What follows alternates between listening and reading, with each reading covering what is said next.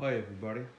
Some of you will have seen the recent video which I did on my adult review of a Razor E300. Those that are familiar with my channel will know that I've had several Razor E200s and E300s in the past, but most of them have been junkyard pickups and really conditions unknown. So I've never opened up a Razor E300 previously that has not been modified or tampered with. So today I'm going to open up this Razor E300 and just have a look what's inside of it.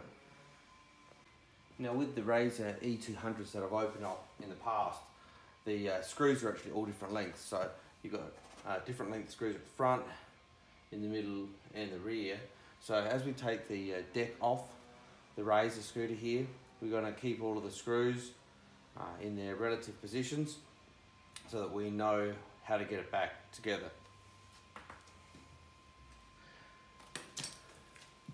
We'll start with the ones at the front. They're relatively short.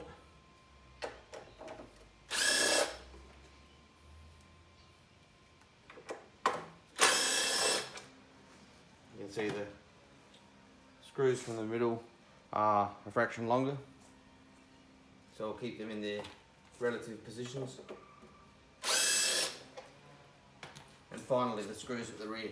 Now with the rear screws, you need to use a pair of multi-grips or something similar, so that because there'll be a nut underneath.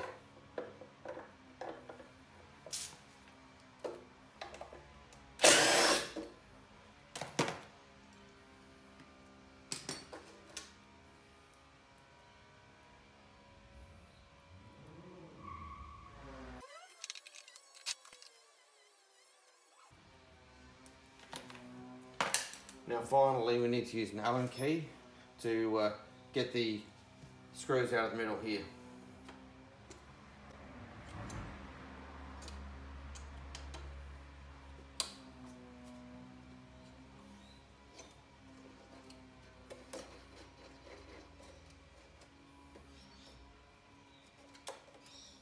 So the fundamental design from the outside of the Razor E300 by comparison to the Razor E200 is bigger, and you can tell that they're very similar design. The fact that the screws all appear very similar as they're coming out. However, the Razor E300 is simply scaled up from the Razor E200, so it's just larger of everything. The deck's longer, the deck's wider. I'm kind of intrigued to see, are there any differences on the inside? So I'm about to find out now. So I'll take the deck off.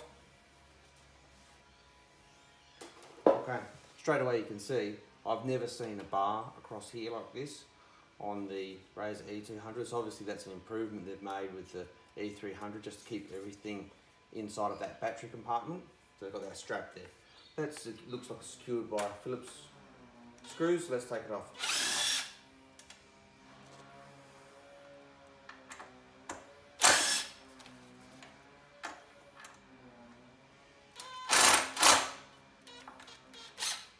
This screw is on tight. It doesn't want to come out. Let's go get a normal screwdriver.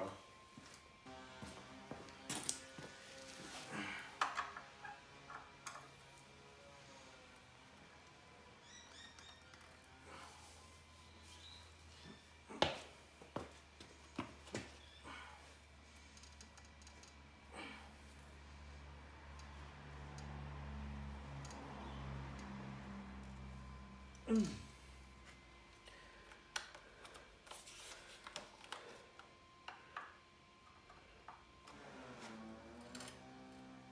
we go.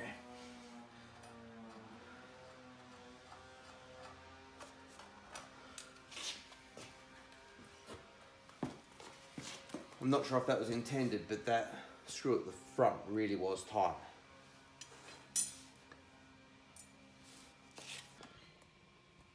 So you can see with the deck off, this really does look similar to the Razor E200s. We've got a speed controller here at the front, and then we've got two what looks like 12 volt sealed lead acid batteries And that really does make sense because we'd have two 12-volt batteries in series to make the 24 volts charging.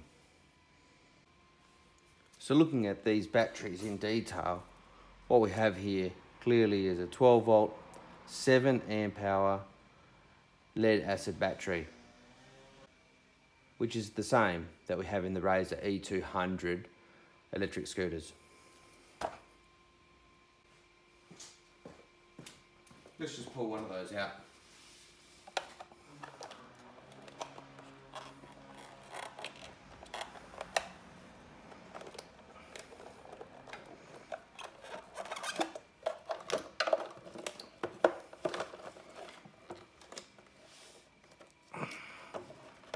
You stand it up like that.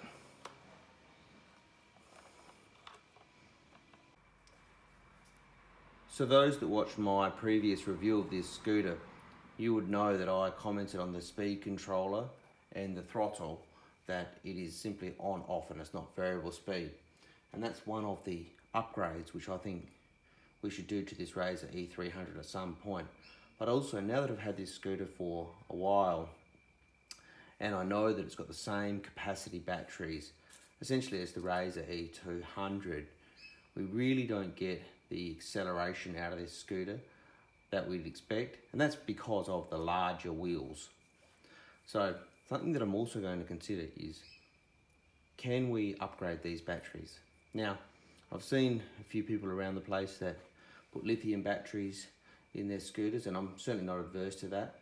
In fact, you know, for another thought one day, I'm actually thinking about a lithium upgrade to one of my other scooters that I revived as part of the Razor revival.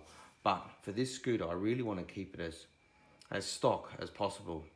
And why I'm hesitant to put lithium batteries in this scooter is just the associated danger that comes with lithium. So I'm going to do some research into what other types of batteries I could potentially get into this scooter, and that will come in another episode. For now, we're going to put the deck back on this scooter and enjoy riding it exactly as it is.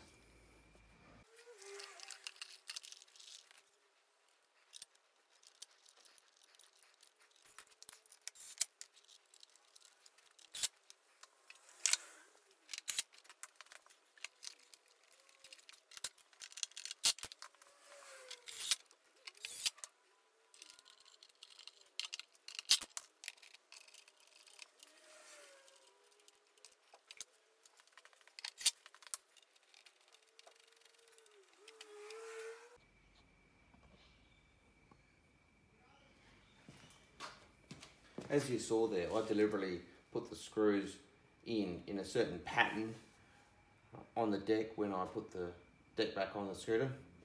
I did one at the front, one here, and then I worked my way back through. That's because in the past I've found with the smaller scooters, the E200s, that if you start at the front, it kind of gets out of jig. But anyway, the 300 deck does seem to go on far easier than the Razor E200s. As you have seen, I opened up a Razor E300 electric scooter today for the first time. Whilst externally the E300 is significantly bigger than the E200, internally they are pretty much identical. If you've liked this video, or if you have any comments or suggestions of other things that you'd like to see, then please do like, comment or share below. As I alluded to in the video, I'm intending to do some upgrades to this scooter in the future. If you'd like to see them, then please do subscribe to my channel for new content.